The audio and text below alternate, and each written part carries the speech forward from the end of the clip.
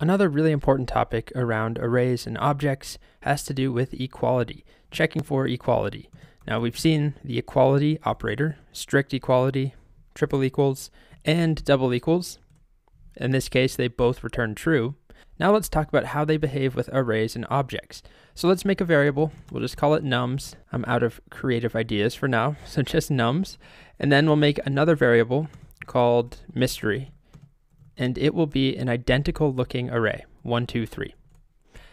What happens when I compare these two?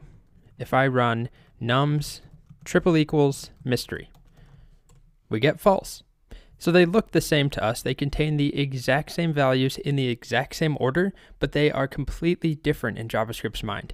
And you might think that double equals would solve that, but it does not. This all hinges upon what we talked about earlier with reference types. When we have a variable called nums, the value of that variable, the little space in memory, is not storing the array. It's simply storing a reference to this array. So we can imagine that nums in memory has some long address to another part of memory where the actual array is stored.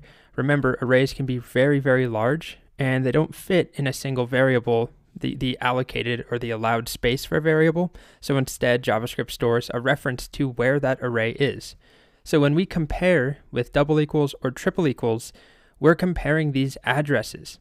So mystery might look the same, but it has its own completely unique place in memory. Let me make these a little more distinct looking. There we go. So they are not at all the same, and this is what's being compared. So here's a question for you. How could I concoct a situation where two arrays were equal? When I ran triple equals or double equals, we got true. I would need to do something different. I could not define my arrays like this. What I would need to do is instead define mystery to be based off of nums. So instead of mystery, let's do let more nums equals nums. So now they have a reference to the same address in memory, the same place. And if I compare them here, if I refresh, nums triple equals more nums, that is true. It's also true with double equals. And if you recall back to the earlier video on reference types, if we change one of them, like more nums.push for more nums is altered, as is nums, they're referring to the same array in memory. So when we double or triple equals, they are identical.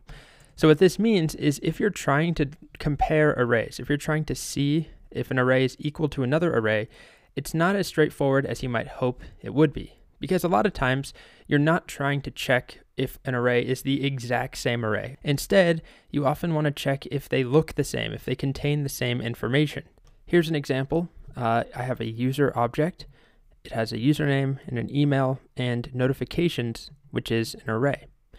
If I wanted to print something out, if notifications was empty, it would not work to do this. If user.notifications triple equals empty array. I see students try this. It seems like it should make sense. It does not work. For this same reason, empty array triple equals empty array is false. They look the same, but each time I type empty array, it's a new place in memory. They look the same, but they are different. They have different addresses or different locations in memory. So this does not work, even though notifications is an empty array. So if I tried to console.log, no new notifications, it's not going to work. Now an empty array is an easy case because we have different strategies we could attempt instead. Instead of checking for equality to an empty array, we could say if .length is equal to 0, we get no new notifications. But we could even shorten this more. If you remember, length will give us 0 in this scenario, and 0 is a falsy value. So we could say if not user.notifications.length. If there is no length, we get no new notifications, but now if there is something in here, like message is a notification, it doesn't print out.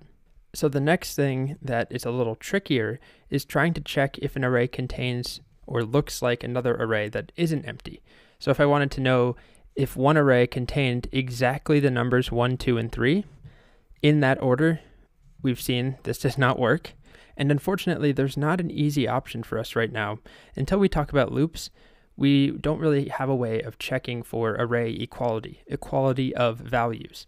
What we will need to do is manually compare every element in an array to another array. So if I wanted to know, does notifications look exactly like this, where we have message and what's another notification? Let's say, and alert. If I needed to do that, I would have to write code to say, is the first element message, is the second element alert? So we're not there yet, but at this point, what I want you to understand, and hopefully you're getting it by now, is that we cannot easily compare values in arrays if we're trying to look for equality. All that these operators, double and triple equals, will do is check for equality of reference, not equality of contents. And the exact same thing holds true for objects.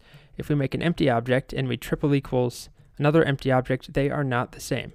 The object A1 is not equal to the object A1, unless they are referring to the same place in memory, which we've seen before. If I had let data1 equals A:1, and then let data2 equals data1, now they are referring to the same thing in memory, so we get true when we compare them. So arrays and objects behave exactly the same way in this situation when we're checking for equality.